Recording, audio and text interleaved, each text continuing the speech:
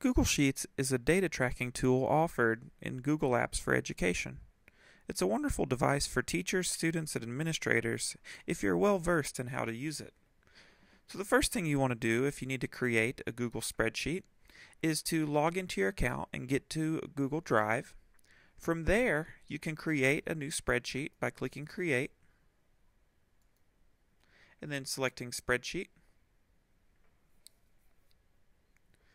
Here you'll see it looks just like any other spreadsheet that you maybe have seen before. It's got as many rows and as many columns as you need. One thing that's really useful is this plus button down here. You can create new sheets to your workbook. So you can add as many of those as you need, unlimited. You can also duplicate tabs if you need to. So I'll show you one example of when you might need to do that. Here I have a student progress chart that lives in the resources folder of the Google Sheets section.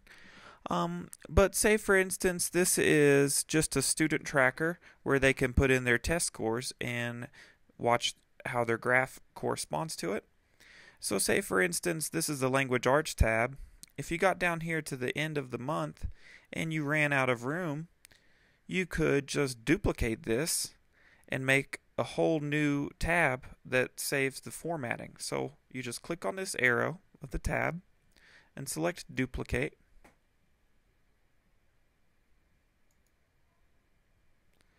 And you'll see down here now I have two copies of the same one. So you could go ahead and then just delete these and change the name by again clicking the down arrow and renaming this to, maybe if you've already ran out of the first language arts, maybe you could say this is second language arts. And now you have a whole new sheet to work with, so you never really run out of formatted spreadsheets. Another great function in Google Sheets is that it allows you to insert charts. Now here in this you see I've inserted a chart that just shows a graph of the student scores, their test scores in language arts. Basically what you want to do is just select a column to click in and then insert chart. This will pop up and it'll ask you to edit the chart. So the first thing you want to do is select Start, and then you can use this to select the data range. So basically what you do is you'll just go through and select as many cells as you need, or as many cells where the data is going to be typed in, and then click OK. And then you can go through here and edit and customize the charts as you need to.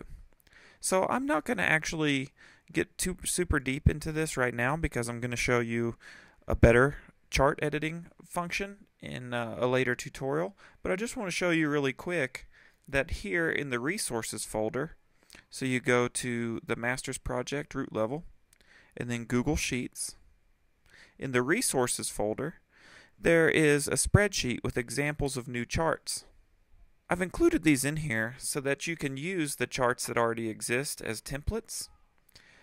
Without having to go in and recreate every single chart, you can come in here and use these by reverse engineering. You can click on these and go to Advanced Edit, and it will allow you to see how these charts became formatted. So you can essentially just reverse engineer and work backwards to see how to make these charts, or you can just take them out of here and copy and paste them into your own chart, and then just go in like I showed you with the chart editor. The chart editor's right here, the Advanced Edit.